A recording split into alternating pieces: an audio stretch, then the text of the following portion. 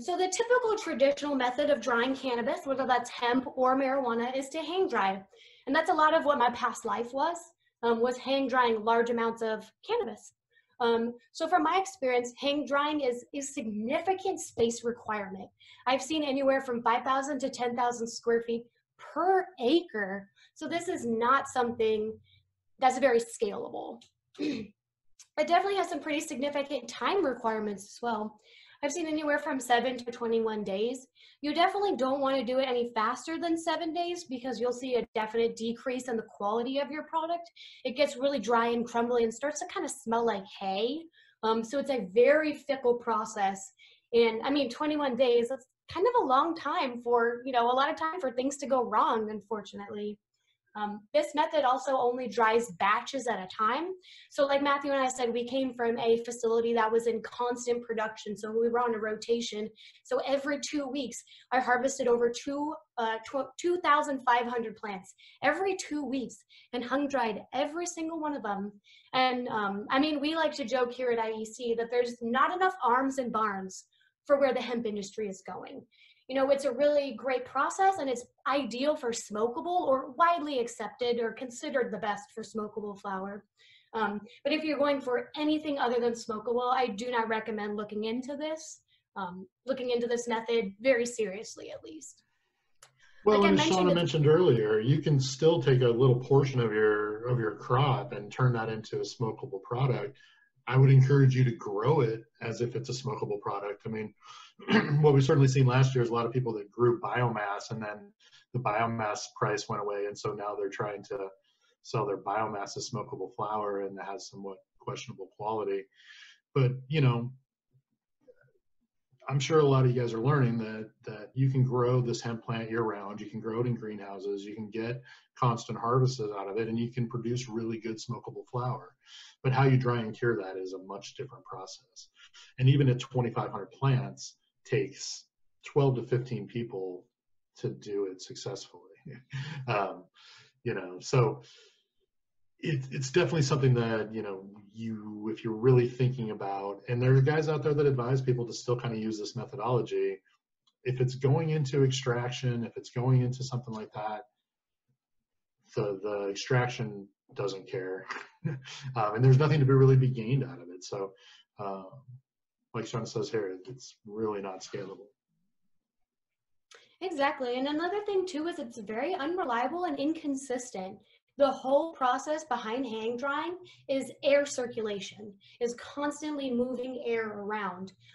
So when I was in my dry room hanging, I would be rotating my fans, I would be rotating my dehumidifiers, consistently I was moving those around. If you leave them in any one place for too long, you'll see that the plants around your fans or dehumidifiers will get really, really crispy dry.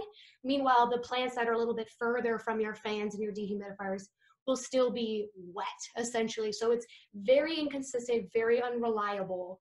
And it can be dangerous as well. I'm sure we saw last year, there was a lot of articles about hang drying hemp barns that had actually caught fire. There's a lot of heat in those buildings. There's a lot of electricity going around. And those old tobacco barns were not built for hemp drying. They work for tobacco, but they don't work for hemp. They aren't ready for that electrical load. So we have seen, I would say, probably about 10 different hemp barns burned to the ground with all of the product in it. So it can definitely be dangerous. Fire is a very real hazard. Anytime you're talking about heat or electricity, just some things to think about. So it can definitely be dangerous. And the last thing you want to do is lose your entire crop. Yeah, and as Shauna mentioned earlier, all this great stuff that you hang dry, once it's hung dry, it's now incredibly brittle, but you're not done handling it.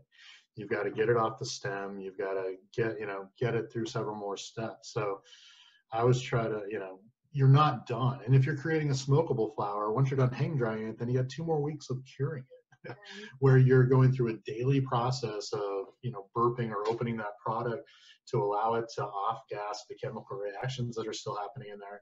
If you don't do that, then you end up with the stuff that smells like hay.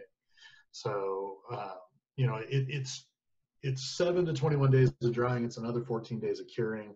That's great if you're going to get a certain amount of money for it in a jar as a smokable flower. But if it's going to end up being hammer milled and put into a giant ethanol bath, and that's not the place to put your effort. You need to be thinking about a bigger process.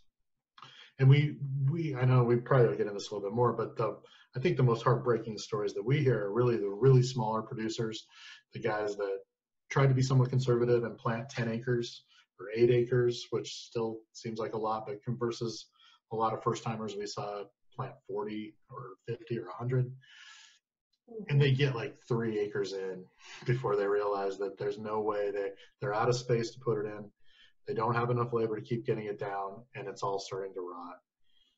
You know, that's what we're trying to get people away from. So whether it's, you know, having your own drying plant or starting to work with more processors and stuff that are out there that are drying, it's just really, really important to understand that you cannot hang dry more than really an acre or 2.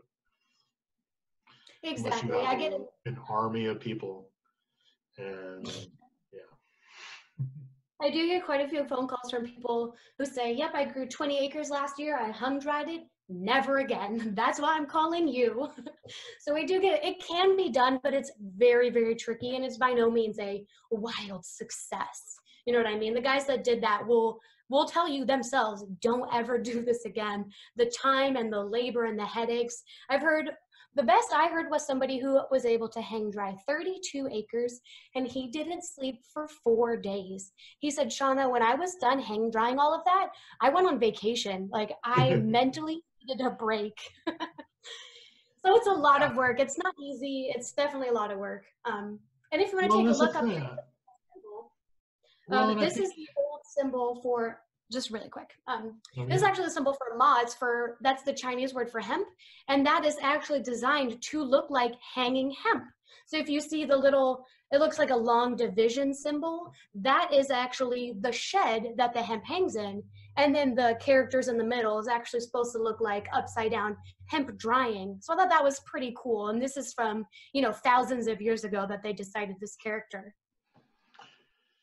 And I was just going to say, I mean, we certainly understand that, like this time of year, everybody's focused on genetics, right? You're securing the things that you're going to need to be able to grow, and then you're going to be busy growing, and then you're going to look up and it's going to be time to harvest and dry. And so that's, you know, part of what we really preach is to get people to think ahead, because you don't want to be figuring that out on acre number 2 that this isn't going to work, right? You just don't want to be in that position. So.